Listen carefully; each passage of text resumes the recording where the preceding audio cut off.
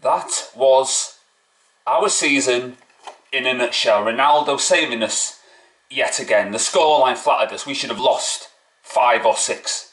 That's how bad we were. Goals in the second half from Alonso with an incredible volley. Curved in quality. He's back in the Spanish squad, by the way, while De Gea doesn't even get in the Spanish squad, nor does he start for his country. That tells you all you need to know, doesn't it? About what Luis Enrique thinks about him. And then against the run of play, Matic, 2 assists in 2 games, both feeding Ronaldo. Fantastic, another goal for him. And yeah, he just does it yet again, doesn't he? Without him, we would be nowhere. I'm not having this discussion about without David De Gea, because Ronaldo hasn't been in the Premier League, right, since 2009. And it's changed since when he was last here. So, you can't compare the two at all. And as a start, if Ronaldo didn't score those goals, we would be hovering around the relegation zone. So when anybody tells me he's finished, you need to read the room and actually get some sense around you, because you're talking absolute drivel if you think otherwise. I thought McTominay did very well.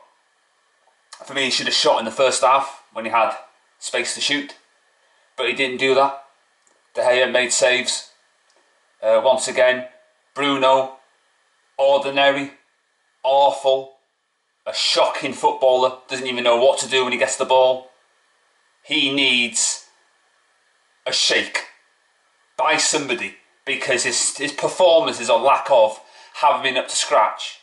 And it's funny, isn't it, that I criticised Bruno Fernandes before he kicked the ball in earnest for Man United, and now he's getting criticism by top Reds. Could you believe that? I mean, they were mocking him the other week for his car crash.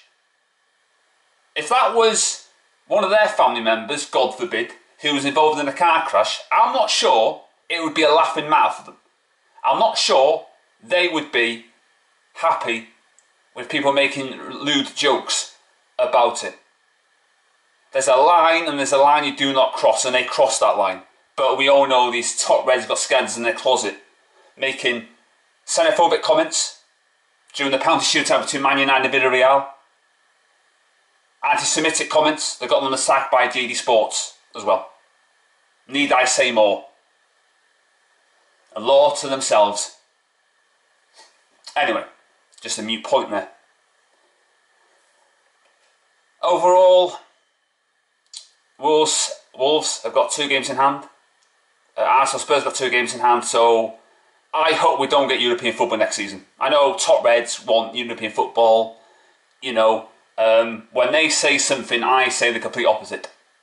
I don't agree whatsoever. Let's not have European football. Let's finish 8th, and let's go from there, because European football cripples your season in the Europa League, and I don't want to be in that competition. Okay? That's my version of events there. Maguire didn't play because he's out for the rest of the season. Oh, that's convenient, isn't it? Do you know what? It wouldn't surprise me if they did that deliberately. Saying, oh, without Harry Maguire last few games, let's see how Man United cope without him. And if they don't, you know, win games of football, oh, look, missing Maguire. It's the same top Reds, by the way. Oh, we missed Maguire against Villarreal in the UEFA Cup final. I think you'll find that against Sevilla in the semi-final, Maguire was playing and he was at fault for the 2 goals that Sevilla scored. So put that in your pipe and smoke it. And I don't like Ralph Rangnick's comment when he came out saying, because he cost 80 million, he should play for Man United. What a load of nonsense. Man United are in control, right?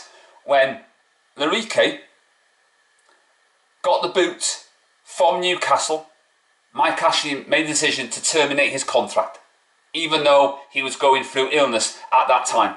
It can happen. It can be done. So I'm not having this nonsense because he's cost 85 million. It doesn't mean anything to me. He's not good enough. He never has been and he never will be. I can't stand the sight of him. He's everything that I don't like in a footballer. He's everything I don't like in a person. I think he's a scumbag. That's what I think. Yeah, but you top Reds love a criminal, don't you? It's took you this long to criticise him, Bruno Fernandes, yeah, the fanboys' favourites. So people should listen to me in the future because I know what I'm talking about. I set the scene, and I said Wamba Crapper as well when we signed him what he did or didn't do for England in the 21s is a glimpse into the future how bad he's been. And he's been shocking for Man United. Only 5 assists in 2021. That is shocking.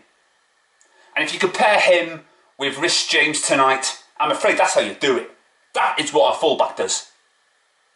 Now maybe if Conte come in, he could have rejuvenised his career and he could have been like Victor Moses, you know, playing as a wing-back. That saved his Chelsea career. And then he went to Inter Milan, he won a league title with them as well as Chelsea. So Conte would have been the perfect manager for Wan-Bissaka. Maybe, just maybe. We'll never know now, but that's the way I see it. So, tough,